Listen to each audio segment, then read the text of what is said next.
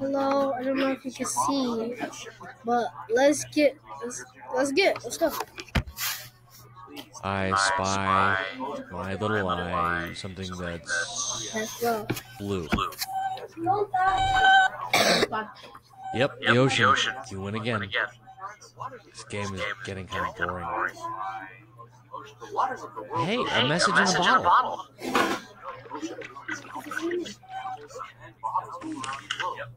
Dear Tim and Moby, my mom said you might get this message if I put it in the ocean. How can this happen? From Vivian. Vivian, does your mom know that we got shipwrecked? And that we've been drifting around aimlessly for a week? Please, tell your mom to call the Coast Guard. I'm extremely hungry out here. What do you mean she doesn't know? She's asking about ocean currents? Alright.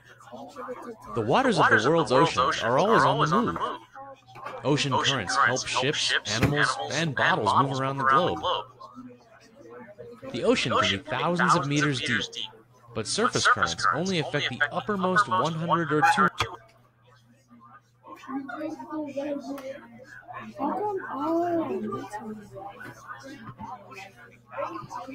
Sorry guys, I have to pause real quick because I have to write something down, so I'm just gonna talk. So hope you guys saw the last video because it's pretty cool. Oh my god! So just keep posting. This is not my channel though. It's my first channel. Oh, I messed up. I wish I guys could show you. Still coughing. Okay, I'm done now, so let's get back. 200 meters of water. Fortunately, I brought my map of ocean surface currents with me.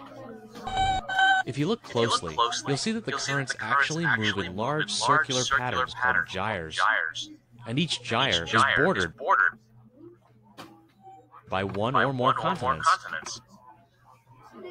Sorry, so I have to write the gyre's definition.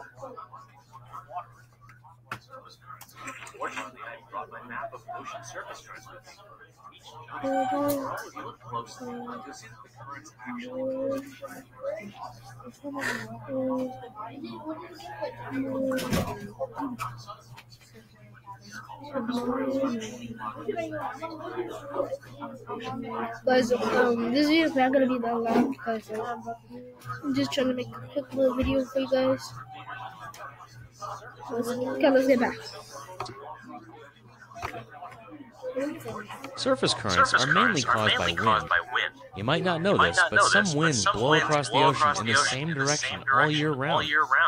The rotation of the Earth causes the winds to deflect off to the right in the northern hemisphere and deflect off to the left in the southern hemisphere.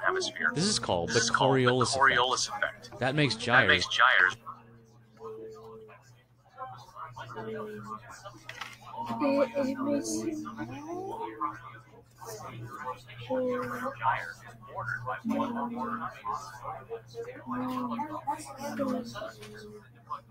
Sorry, I have to write something. This is my school, but I'm just trying to do this real fast. Surface currents are mainly caused by wind. Above the equator. This might be the longest one. It's alright. So we're just gonna do like 2 videos today because I'm trying to do. Huh? I don't talk about people's moms.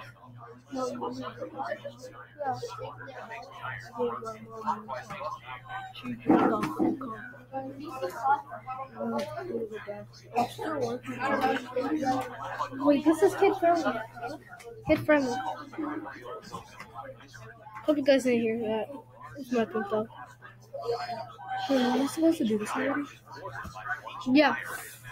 I didn't do it. It's not that hard. You might not know this, but some winds blow across the ocean in the same direction. Hope you guys can hear it. I'm almost finished. Let me just get this last one. Going. Okay, and Just rotate clockwise above the equator and counterclockwise below it. Surface currents have a major effect on climate and weather conditions. If you look at the map, you'll see that Paris, France is at about the same latitude as Montreal, Canada. But winters in Paris are a heck of a lot nicer than winters in Montreal. Parisians can thank a current called the Gulf Stream for that. It delivers warm water from the tropics to Western Europe. In the North Atlantic, the Gulf Stream radiates heat into the atmosphere. That's why the winters are warmer in France. Currents can make for colder climates too. Hawaii is located in the tropics, but its climate is slightly cooler than other tropical locations since the California current brings cool water south. Yeah, it'd be nice if we drifted ashore in Hawaii.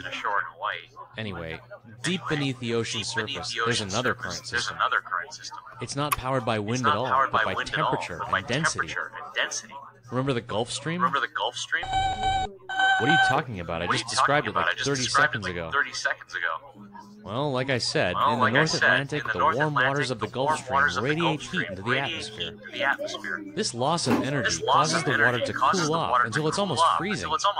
Cold water is denser than warm water, so the surface water soon begins sinking. Millions of liters of water sink in the North Atlantic every day, but they can't just pile up there. They have to flow somewhere else. So when the cold water gets 2 or 3 kilometers down, it starts moving south. It flows all the way to Antarctica, then starts flowing north again. In the Pacific, the water starts warming up and returns to the surface. It flows back into the Atlantic Ocean, where it joins up once again with the Gulf Stream. And once the Gulf Stream waters reach the North Atlantic, they lose heat and sink, and the whole process starts over again. Because this current system loops all the way around the globe, it's sometimes called the global conveyor belt. The belt moves very slowly. It can take 1,000 years.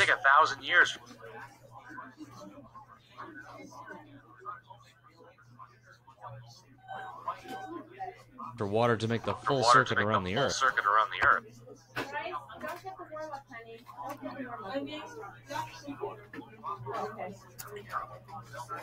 In the North Atlantic,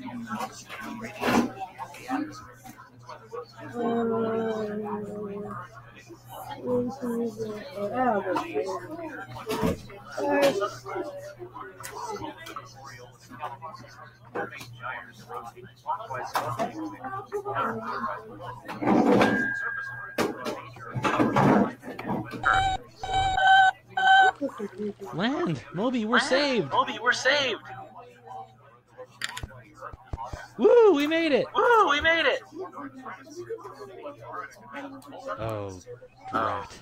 drat.